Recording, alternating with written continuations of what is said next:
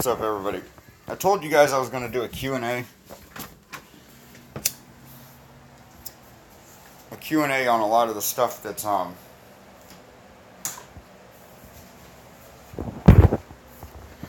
people are commenting. Unfortunately, I can't do a Q&A and read all of the messages, especially, the ones where they're agreeing, because it just looks on my part like I'm only reading the ones that agree with me.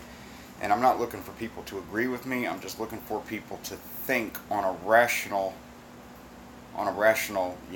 level, mindset. So I'm going to read some comments and then give an answer to them that I thought were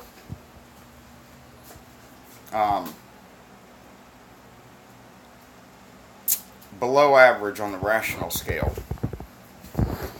Okay, so we have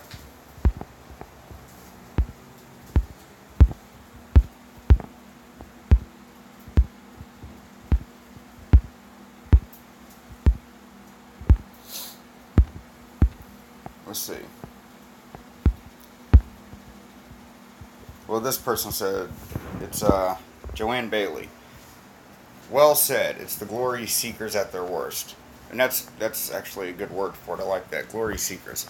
They're people that portray themselves as wanting to make a big difference in the world, and yet they're just choosing one topic to get involved with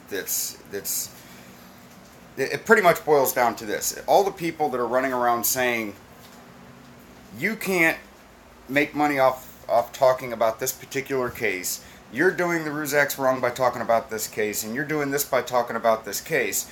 And what they're doing is exactly that. They're doing it for clicks, but they're doing it in a way that doesn't look so obvious because they're playing the hero role. Here, I'm going to do this for clicks and monetize videos and make money off the case, only I'm going to do it and portray myself as a fucking hero because I'm allegedly sticking up for somebody. That would be like...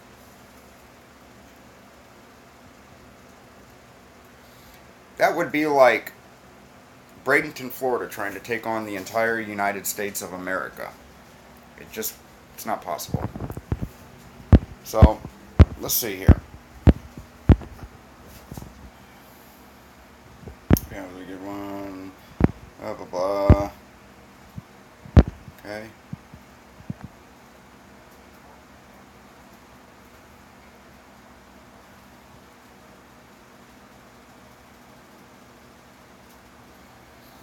What about the abundance of information we are getting fed on the case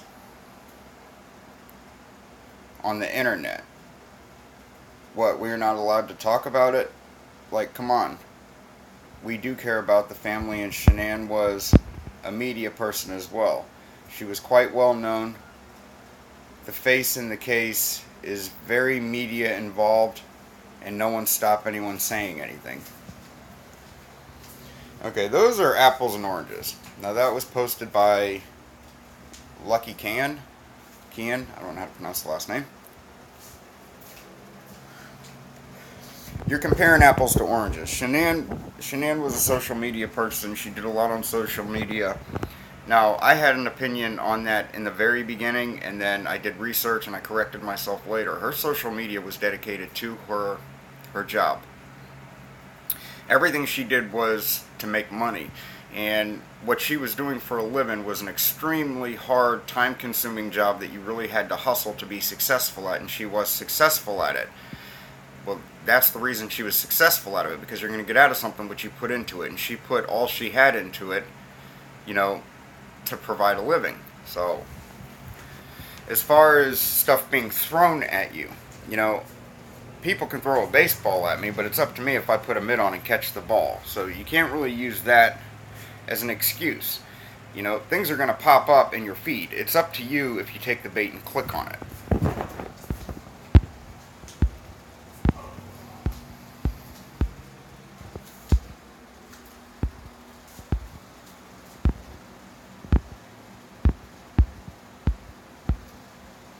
Okay, now this person, Pam Rendham, let it go.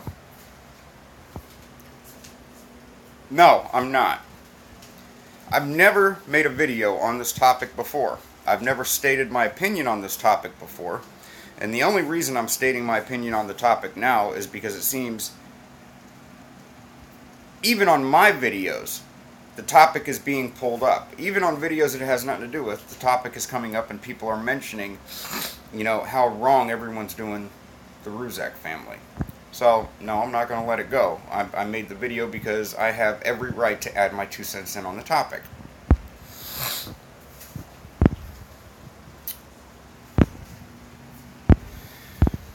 Okay. Susan Smith. You, right. But they should stop. Not good to talk about the dead. Okay.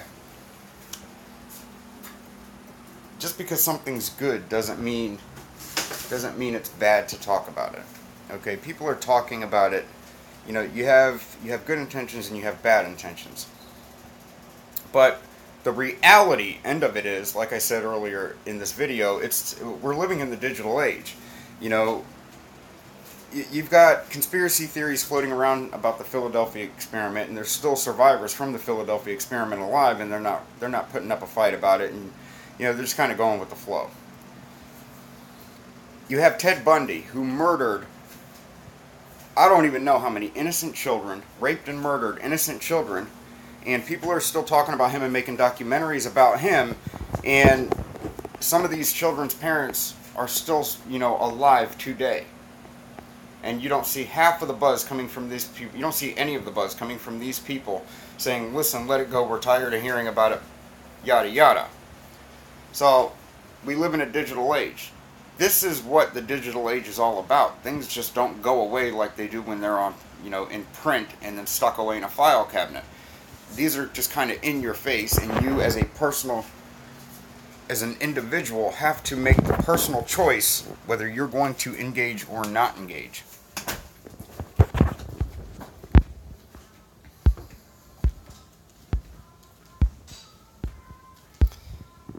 Okay. Rihanna, right? Rian, I don't know. Reine. I said this on Photograph Free Today channel just a few days ago. It's like some people just don't want to move on. I mean, I was as deep into it as everyone else at one point. But geez, it's a year later. Seems like at this point, all they're doing is keeping the Watts drama alive. Seriously, let them rest in peace. To that, I'm going to say this. When you're talking and you're saying that, it's like you're saying that to yourself, to the entire world.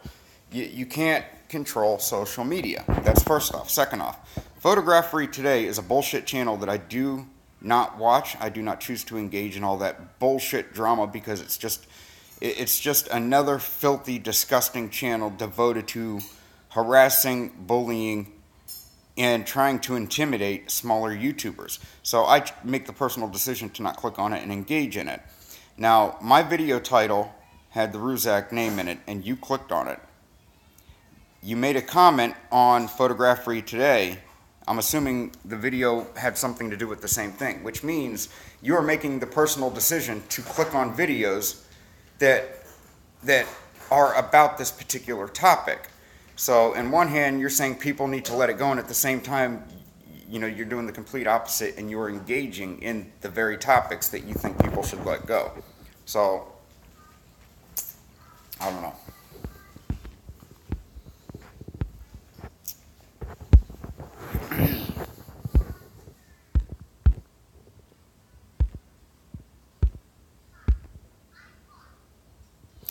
Okay, this was an interesting one. Deb's rich. If I was grieving, as Frank Sr. stated on TV, then the last thing on my mind would be going on social media. Bearing in mind, he stated that he didn't do social media. Well, not quite true, though, is it? Let alone be moderating for vigilant hate channels. Now, I don't know for sure if he's moderating for vigilant hate channels, but if he is, then you know, and one hand, I kind of have mixed feelings about that. Nobody really seen him on social media for the first year, so getting involved with it now, you know, for Frank Sr. very well could just be a coping mechanism. We all cope in different ways. You know, no parent should have to bury their child, let alone their child and grandchildren. That's 2 generations of your seed that you put on earth, you know, to carry on your name and to carry on, you know, your bloodline that the poor fellow lost. So he's probably just grieving with it in the only way he knows how. Unfortunately, I don't think he has enough knowledge in what channels to get involved with. So he's getting involved with extremely hateful, psychologically fucked up people. And, okay, I have to go back to that because a notification popped up. He's getting involved in extremely mean, hateful people that are using his name for clicks and for, you know, moderating videos and for doing live feeds and getting paid while they're bashing other people for doing the exact same thing. So what you have is a hypocrite who's being hypocritical in a way that they're actually using, they're using and manipulating, you know, the victims in this situation to justify doing exactly what it is that they're claiming that they're fighting against. So yes, I think Frank Sr. might just be coping with this the only way he knows how, but at the same time I think he needs to be a little bit more cautious about what he himself entertains. If people are going to him and throwing all this information at him, look what this channel did, look what this channel did, look what this channel did, think about the mindset behind those people. You're taking a grieving father and a grieving grandfather, and it's like you're saying, hey, look what's going on here. Hey, look at this. He would have never been none the wiser. To him, it would have just been nothing more than social media being social media, and what you have is antagonistic, sadistic-minded people, sadists that love to see other people suffer. So what other reason would somebody have to point out all of the shit being said about somebody's family if they didn't get a personal rise out of the individual's reaction that lost his family? So these people are very sick-minded motherfuckers, and they're getting off on watching Frank Rzucek get upset over the death of his family. Again, Frank Rzucek needs to be a little bit more careful about who he chooses to engage with on social media if that turns out to be the case.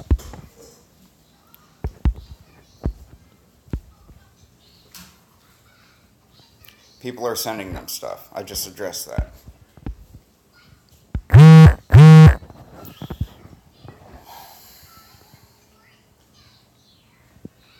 Okay, Chris D says, what are you doing alive, Ken?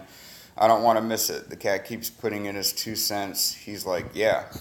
Actually, I bought a mic. I was going to start doing lives like almost immediately.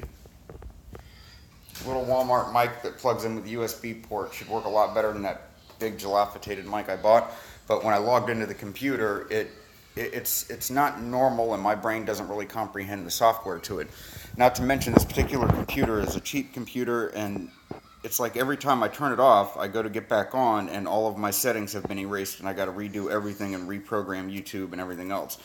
So eventually, when I have the money for a decent tablet that just kind of runs on everything Google, which is what my brain processes and comprehends, then I'll plug in the mic and I'll start doing lives. And you know, I have a tablet now, but the picture quality is bullshit, and I do everything cheap. You know, I'm a thrift shopper, but the few things that I will never go cheap on is phone, because I'm a huge photo taker. I love capturing my family's life, every minute of their life, every smile, everything. And I like professional looking photos so that I can print them out, you know, for photo albums and stuff. So phones, I never go cheap on. Computers, I'll go a little cheap on, but at the same time, I've never had a YouTube channel before, so in this particular case, I would need something that somewhat, you know, has a lot of memory and speed. Tablet-wise, I mean. I much prefer like one of those tablet/notes that you can attach a keyboard to, because they're just very easy to operate. Everything's Google and YouTube, and it's all right there in the software, and it just pops right up, and it has all the same functions as like Windows 10 and shit that just my brain can't process. I'm not really a tech guy. I'm sort of learning as I go. So,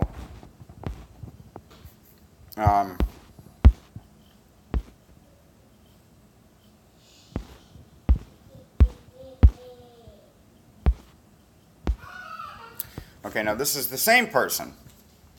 This is the same person. Pam Rendon. It said, "Let it go" was the first message. Now this one says, "Leave Frank alone and drop it," okay?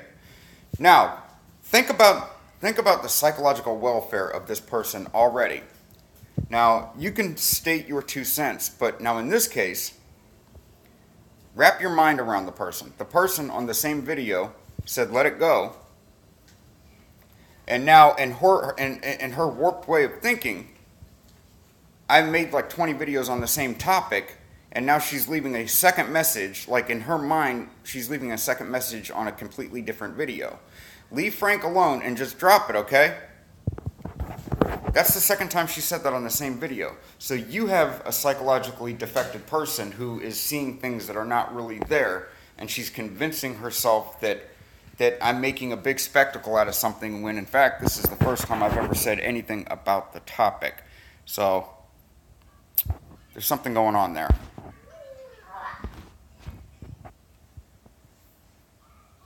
This one, Miss Hall, I really do agree. No, I agree with you. I really do. You're exactly right in just saying it made me sad about how Frank was treated on AD's channel. That was it. Just how I felt. Frank did say when he just went on the news in Colorado that people send him stuff constantly. I don't get that either. I would never send them anything that's not okay and not how I am at all.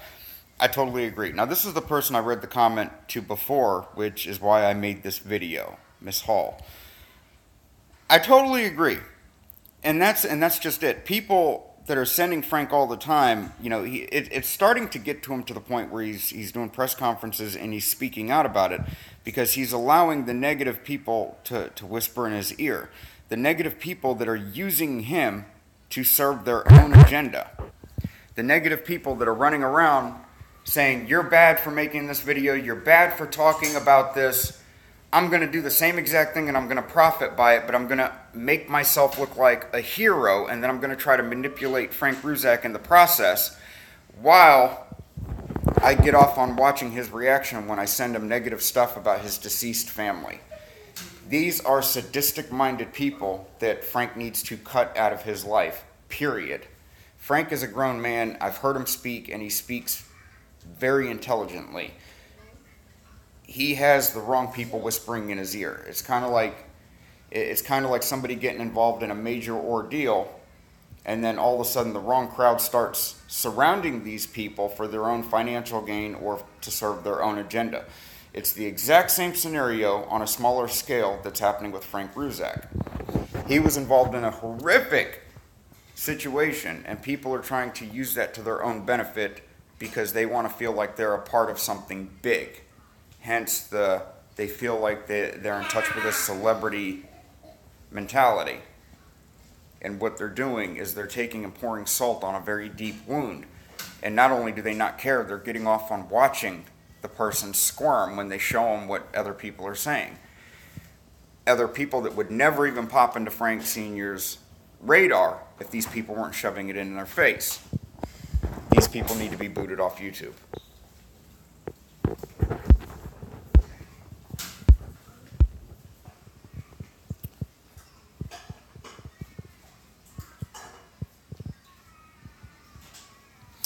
Okay, Azzetti. I'm not even sure how to take this one. I'm sure at first the Rzuceks never thought anyone would try and defend Chris Watts. Awful it all is. Please leave them alone. NK said leave Jim alone. Seems they did leave the Rzuceks alone. I have no idea what the hell you're talking about. I have no idea who the hell Jim is. Where the hell does NK even come into all of this? Because nobody's talking about NK. The video wasn't about NK. And like I told the first person that made 2 separate comments on the same video to let it go, this is the first video I've done on it. I don't hound the Rzuceks. I don't talk about the Rzuceks. So what are you talking about? Please leave them alone. Again, that's somebody who's already creating drama in their mind. Like, something's just not right with this comment. I'm not comprehending it. Either they have an accent or something. Now, who the hell's sticking up for Chris Watts? First off, whether people are sticking up for Chris Watts or not, you don't see the Rzuceks running around blasting people that are sticking up for Chris Watts, which I haven't seen anybody stick up for Chris Watts. So I don't even know what the hell you're even talking about. But again, it falls into the category of people sticking shit in their face just to watch somebody squirm who's already suffering and in pain. Sadistic-minded people who get off on watching other people suffer. That's what these people are. Wow, Pam Random again. Sounds like delusional armchair detective. He needs to stop his crap. What the fuck does armchair detective have anything to do with this video? First off. Second off, you are another person who's clearly got psychological issues, and you're the one that can't let things go. You're the one that just keeps going on and on and on and on. And apart from the fact that you're going on and on about it, you're now including shit that is not even a topic or a factor anywhere in the video.